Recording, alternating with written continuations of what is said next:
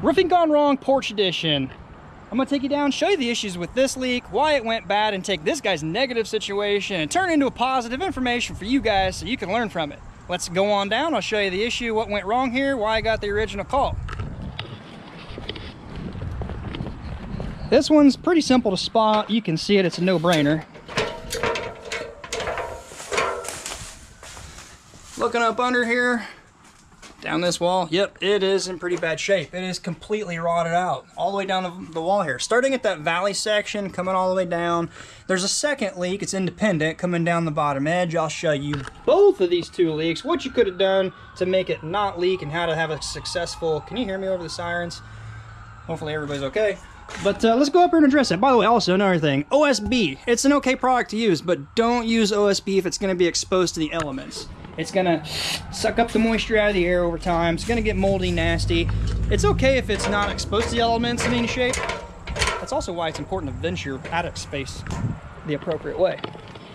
All right, so let's go over leak number one first, the bottom edge here. This is a low slope flat system. Looks like a roll roofing of some sort, don't know the brand. Look up the manufacturer's recommendations, installation practice for the manufacturing product that you're looking at using. I can tell you right now, my knowledge, the surface tension, the water here, it's gonna wick back up under if it's not sealed. Well, you would think this sticks to it. No, not always. Edge metal, when you buy it from the manufacturer, it's gonna it's like an oily residue. It's not gonna stick to it. They actually make a spray aerosol can primer that you just spray over it, kind of bubbles and whatever, it cleans it, preps it, and dries up, makes it sticky, kind of tacky to you, but the material will stick down to it. It's important. If they would have sprayed that down this bottom edge, let it dry up, and then press their base coat or cap or whichever material they're using, it would have stuck to it. You would not get this where it's raising up, water just wicking up under there. That would have addressed the bottom edge. This one here though, it's a little bit worse. It looks like Flex Seal. Let me tell you, Flex Seal is not a good roofing product.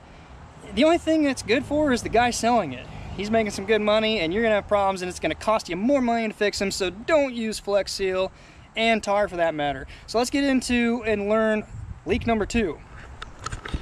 On this section, it looks like they just ran the roofing all the way over to the edge and then they boxed in this little area because it's kind of independent. It's like, here's the fascia board, they boxed it in and Flex Sealed it. It's not good. You can see that classic splattery, looks like paint almost, but it's thicker than paint. It's crap. Don't use it.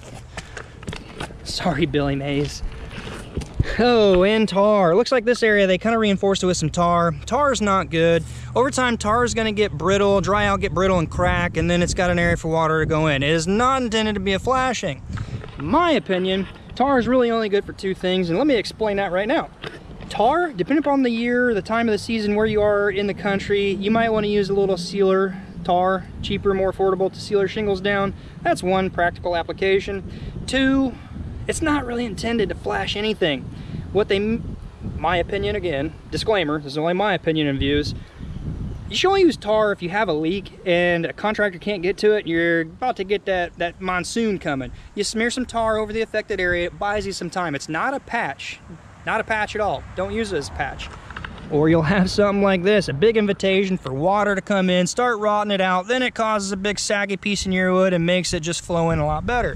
They may actually have a little bit of a Niagara Falls issue coming on down in here now. Not good. Now, let's learn from this bad situation.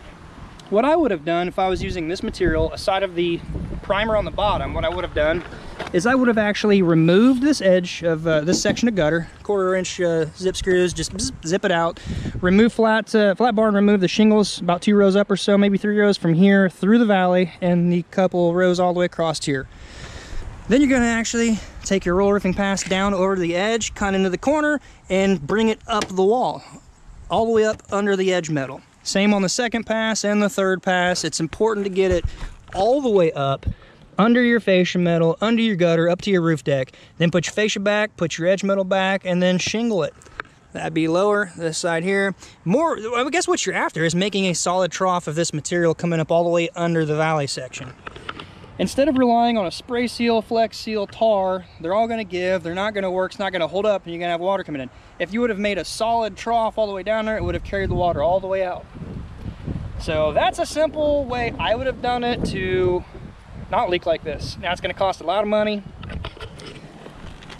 I hope this video helps give you some idea how to flash a successful flashing or how to address a roll roofing going into a wall at your property. Again, things like this happen on a regular basis. It gives me good content for you guys to learn from. Take lemons and turn it into lemonade, I guess. That's what my mama always taught me. I hope you liked the video. If you did, give me a thumbs up. Consider subscribing if you haven't. And until next time, be safe and see you guys then.